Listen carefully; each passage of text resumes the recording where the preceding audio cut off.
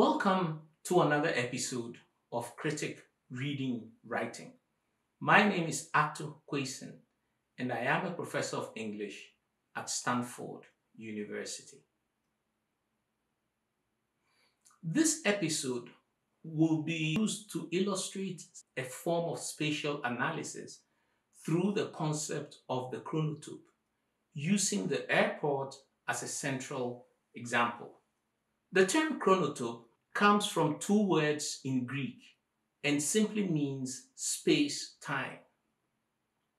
It was adopted by the Russian theorist Mikhail Bakhtin to explain the ways in which spatial and temporal indices came together in an expressive unity as a key aspect of the European novel.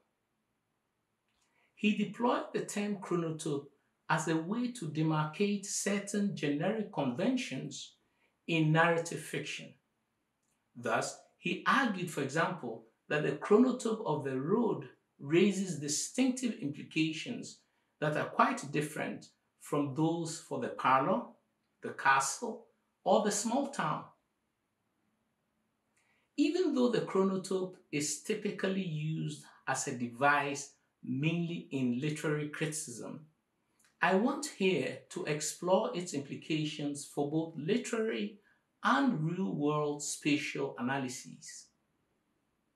I also want to augment Bakhtin's description of chronotopes by adding some further definitional nuance and also some examples from our own contemporary experience.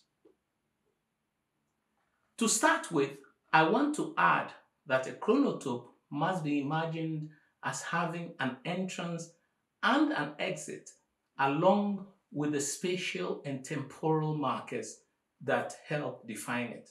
Thus, a sports stadium is a chronotope, while the Queen of England is not. She is simply a person that also acts as a symbol of other things.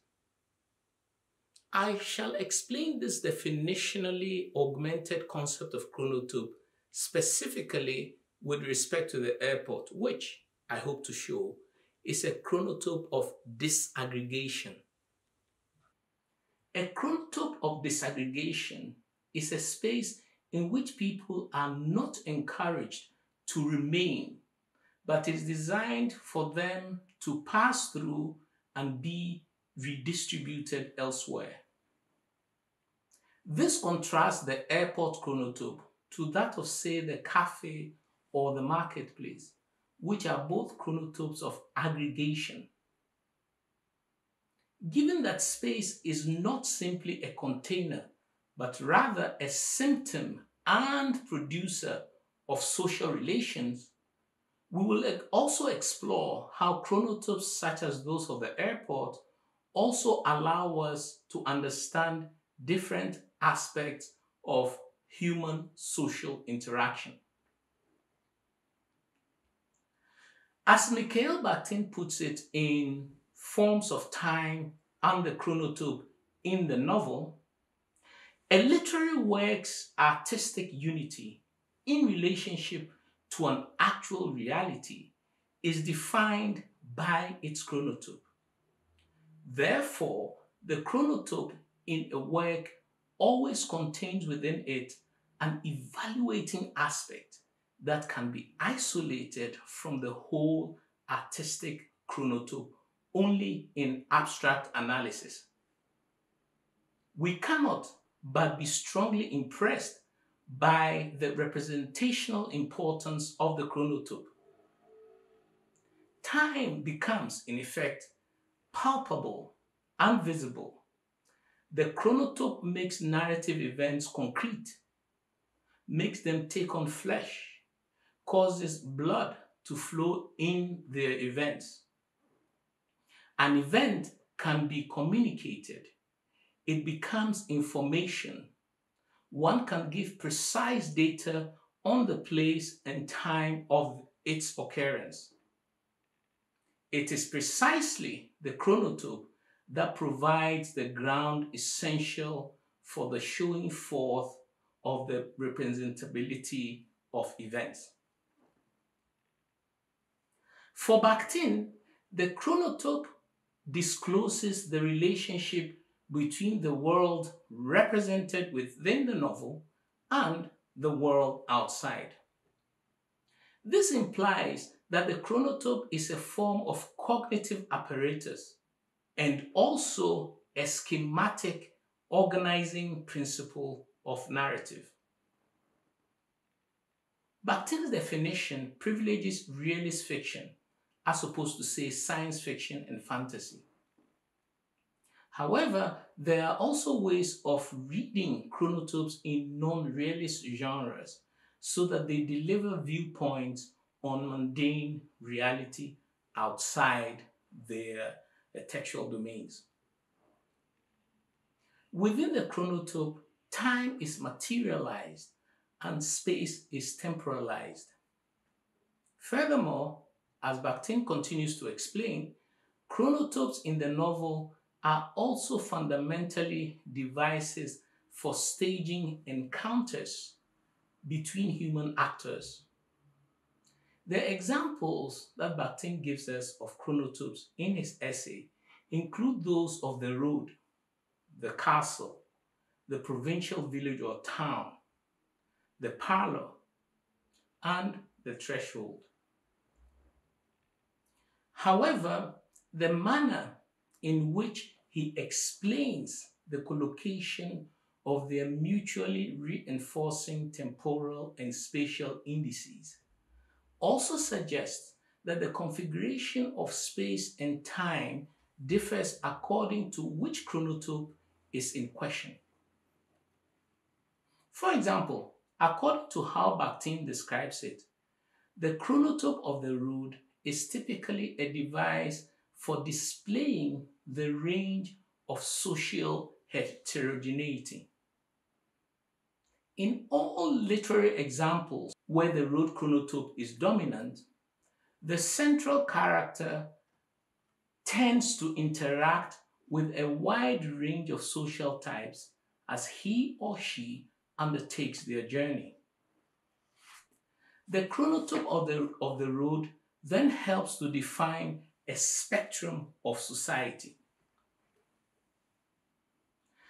Examples of the road chronotope and its various cognates, such as the journey, the sea voyage, and so on, can be found in many places, such as in Homer's The Odyssey, Cervantes' Don Quixote, and in countless novels and movies throughout world literature.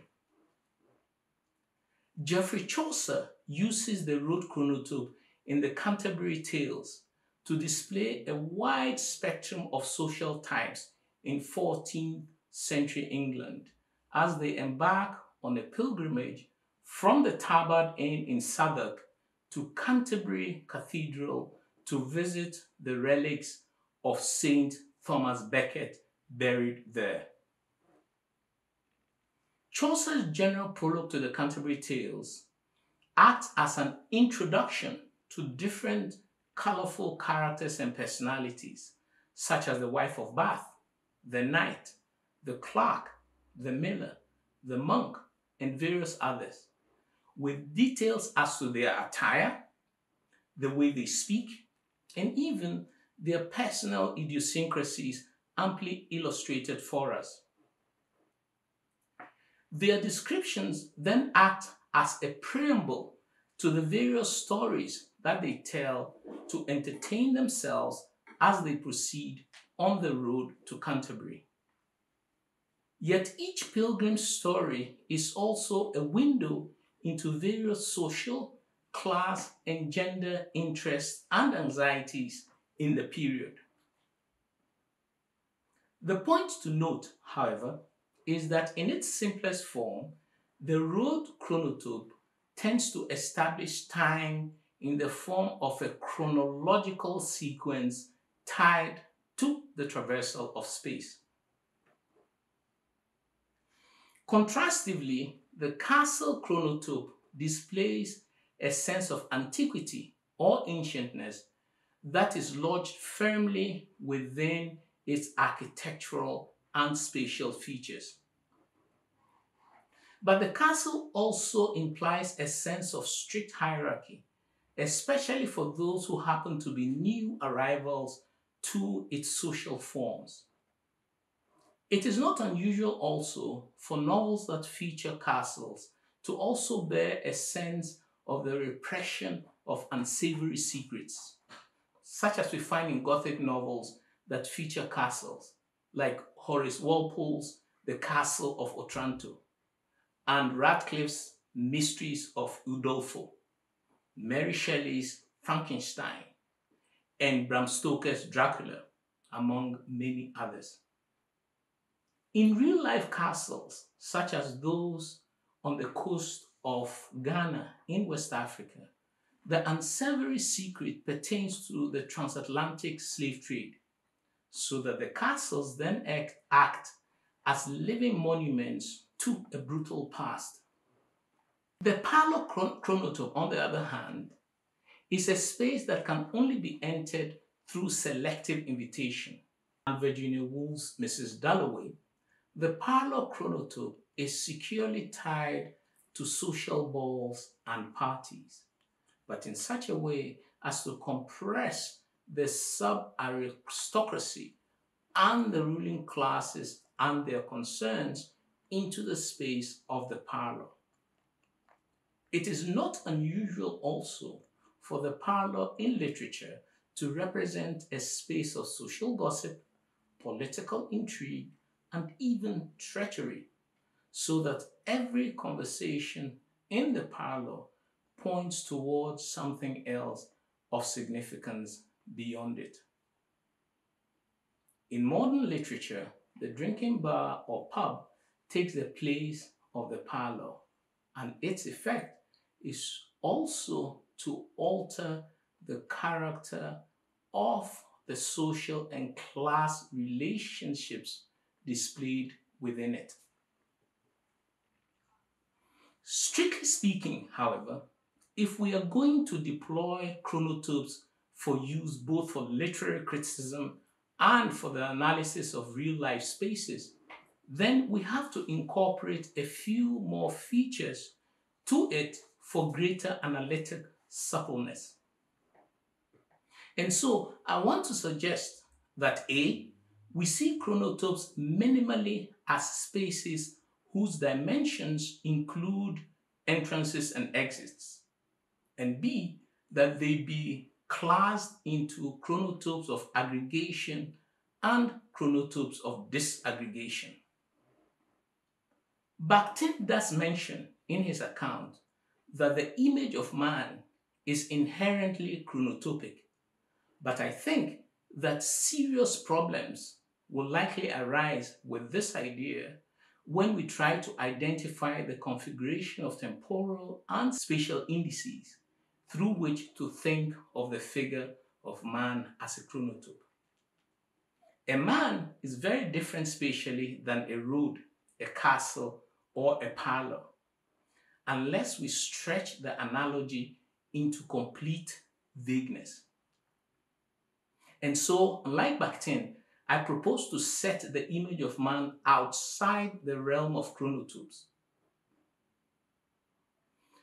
Chronotopes of aggregation are those that encourage people to remain within the space for as long as possible through a variety of mechanisms, while chronotopes of disaggregation are spaces in which people pass through and are redistributed or dispersed according to certain rules and regulations. Thus, a café, restaurant, or mall would qualify as chronotopes of aggregation, while airports, railway stations, and bus terminals provide instances of chronotopes of disaggregation.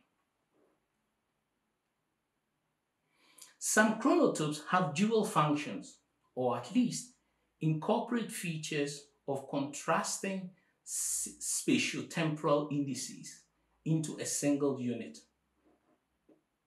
And so a university is, for example, essentially a chronotope of aggregation that nonetheless also accommodates certain spaces and rhythms of disaggregation.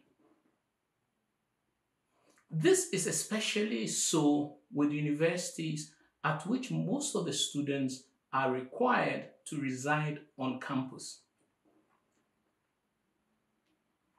Undergraduates arrive at a certain time of year, have to obey residential requirements as part of their participation in scholarly activities, and yet have this essentially aggregative quality regularly punctuated by both school and public holidays. Special interests such as chess clubs, black student associations, fencing clubs, and dance clubs, among others, also lead to different forms of internal aggregations, while termly or annual examinations institute a gateway effect to the aggregative character of the university. This is because they are also the means by which students are validated to pass to the next stage of their studies. The end of year or end of program rituals of graduation then demarcate the end point of aggregation for the university, after which everyone is supposed to disperse back to their homes until the next academic year, when the cycle of aggregation is inaugurated all over again.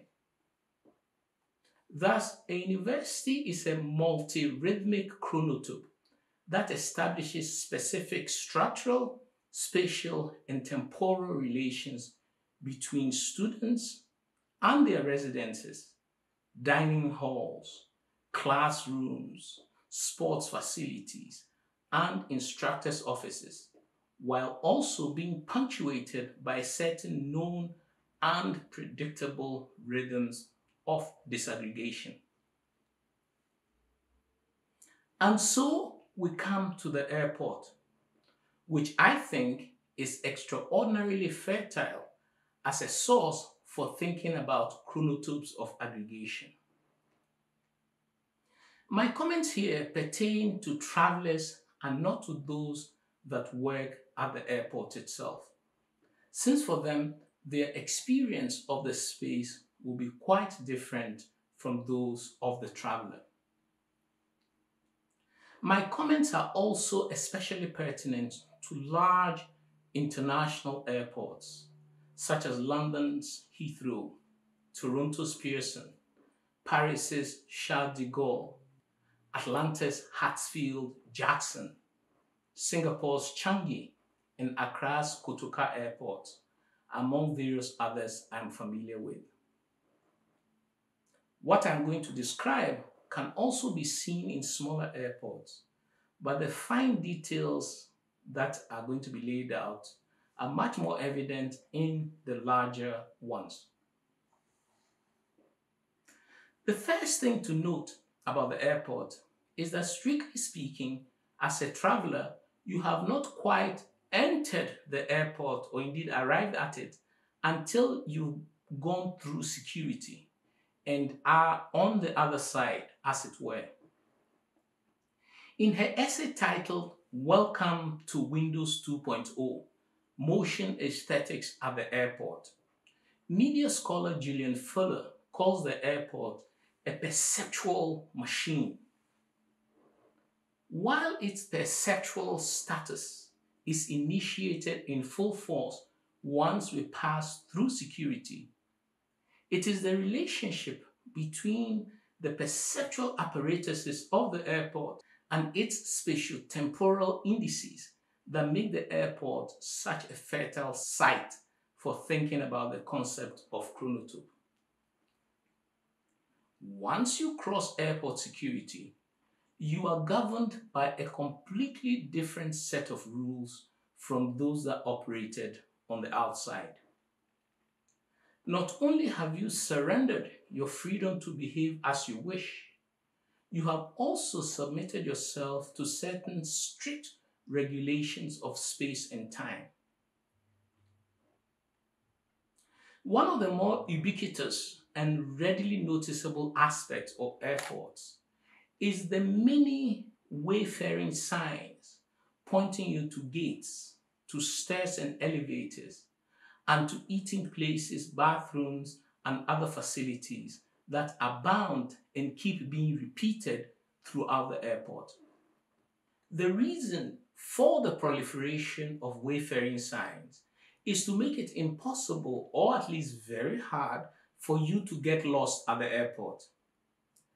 This, of course, does happen from time to time, but the point is that you can be set on the correct path very quickly and with a minimum of fuss.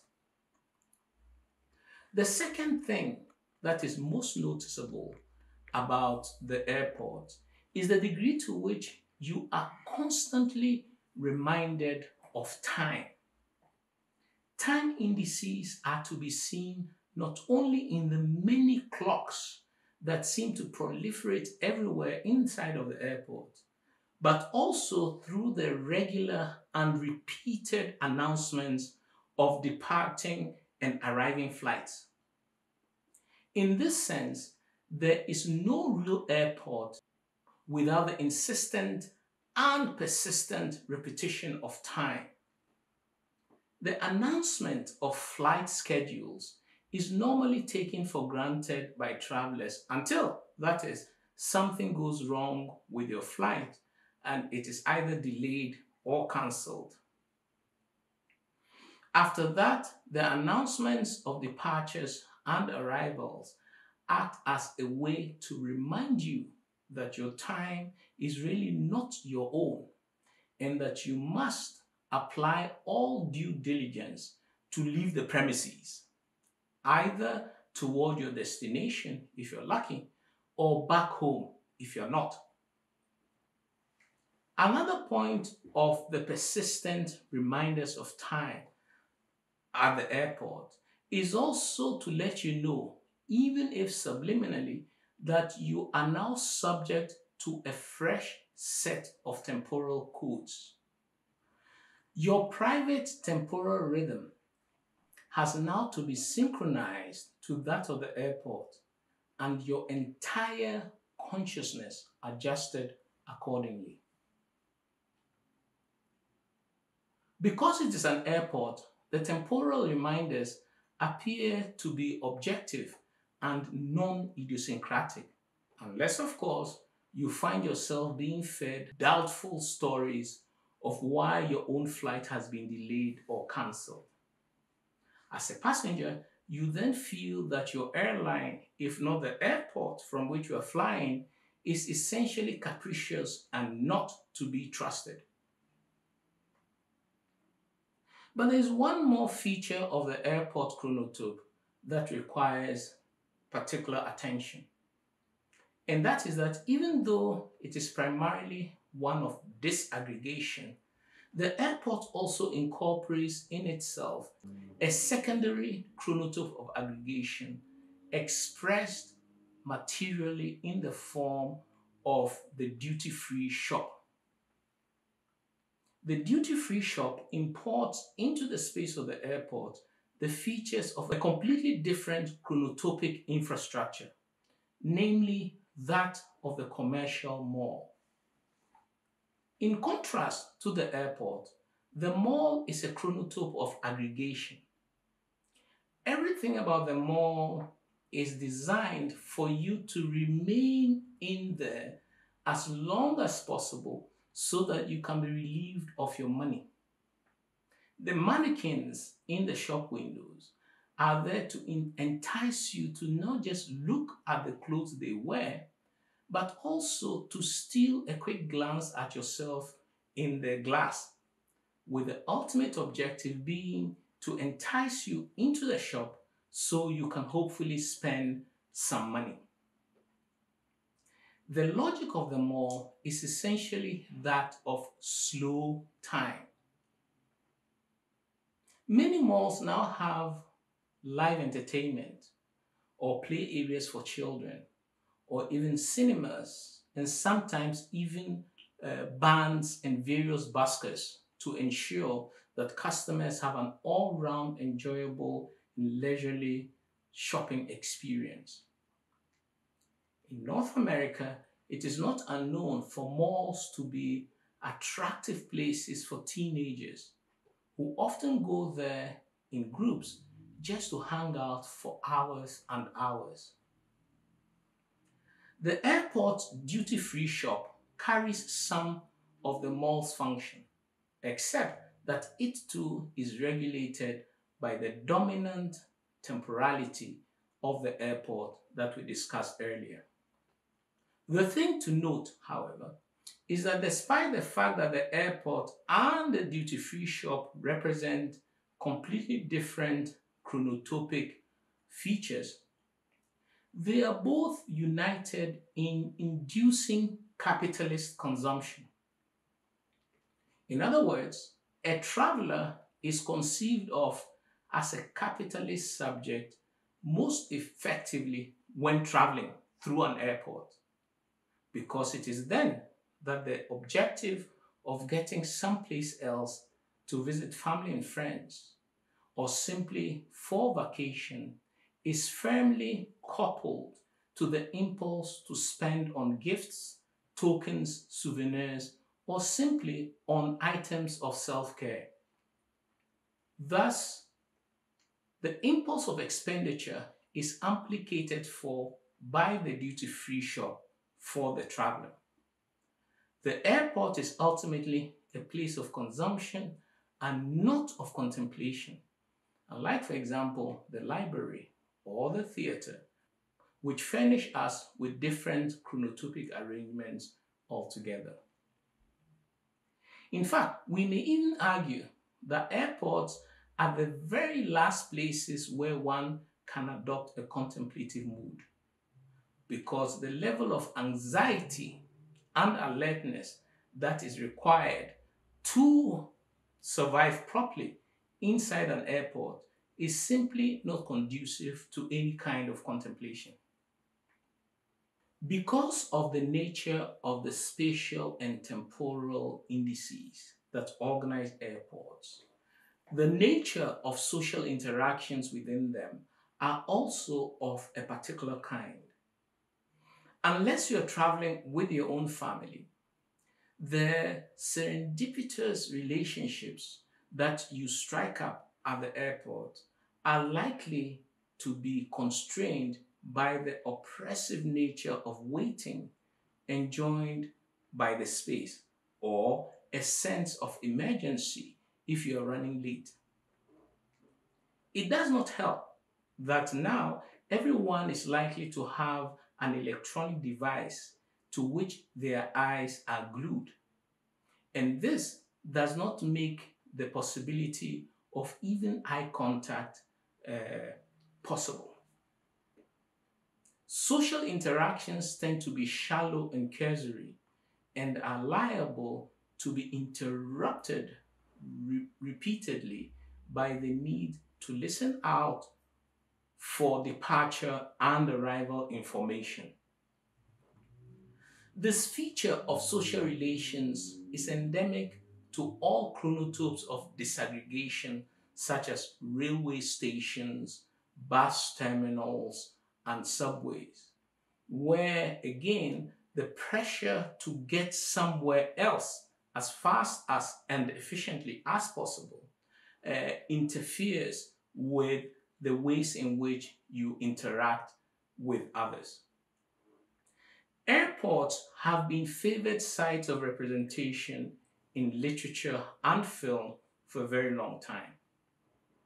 As Christopher Scharberg illustrates in his book, The Textual Life of Airports, the airport is saturated with scripts of all kinds, sometimes concentrated in the airport bookstore, but often also displayed as a matter of course on different surfaces at the airport.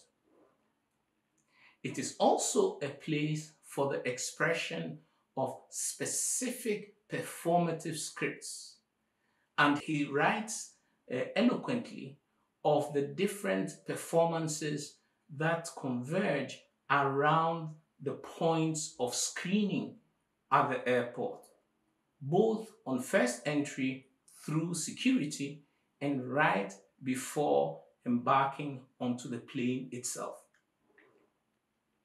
We may add, however, that the textual life of airports is not much different from those of large railway stations, where there is also a necessary proliferation of texts.